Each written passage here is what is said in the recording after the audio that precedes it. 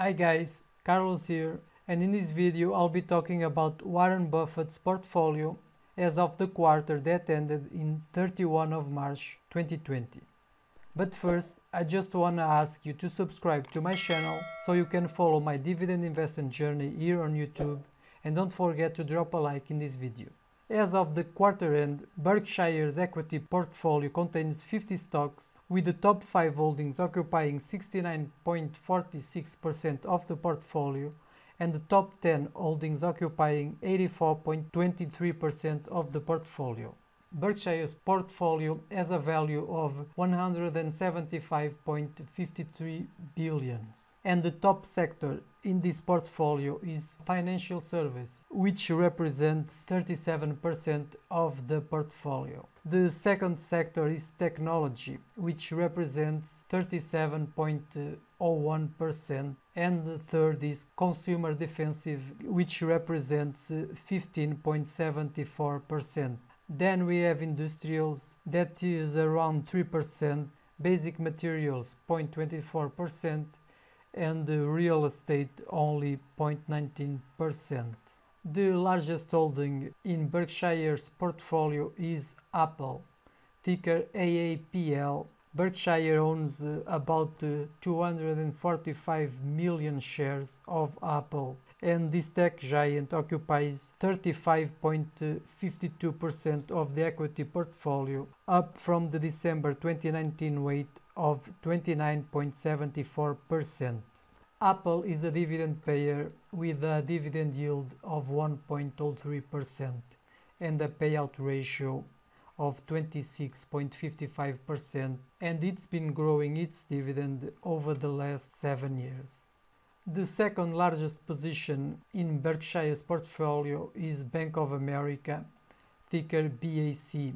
Berkshire owns around 925 million shares of Bank of America, which represents 11.19% of the equity portfolio. Bank of America has a dividend yield of 3.18% with a payout ratio of 46.81% and 6 years of dividend growth. The third largest position in Berkshire's portfolio is Coca-Cola, ticker KO. Berkshire owns 400 million shares of Coca-Cola, giving the position 10.08% weight in the equity portfolio. And Coca-Cola pays a dividend yield of 3.64% with a payout ratio around 87%, and it's been growing its dividend over the last 57 years, which is really amazing. Next we have American Express, ticker AXP. Berkshire owns around 151 million shares of American Express, giving the position 7.39% weight in the equity portfolio. American Express has a 1.93% dividend yield with a payout ratio of around 50% and 8 years of dividend growth. The fifth largest position is Wells Fargo, ticker WFC, and Berkshire owns around 323 million shares of Wells Fargo, giving the position 5.28% weight in the equity portfolio. Wells Fargo has a huge dividend yield of 8.44% with a also huge payout ratio of around 142% and 10 years of dividend growth. Next we have the Kraft Heinz company, ticker KHC, and Berkshire owns around 325 million shares of the Kraft Heinz company, which represents 4.59% in the portfolio.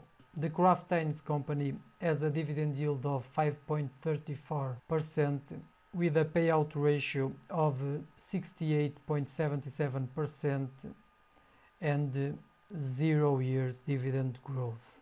Number 7 we have Moody's Corporation, ticker MCO, and Berkshire owns around 24 million shares, which represents 2.97% in the equity portfolio. Moody's pays a yield of 0.87% with a payout ratio around 27%, and it's been growing its dividend over the last 18 years. Next we have JP Morgan Chase, ticker JPM, and Berkshire owns around 57 million shares of JP Morgan Chase, which represents 2.96% in the portfolio. JPM pays a dividend yield around 4% with a payout ratio around 69% and 9 years of dividend growth. Number 9 we have US Bancorp, ticker USB, and Berkshire owns around 132 million shares of US Bancorp. That weighs 2.60% in the portfolio.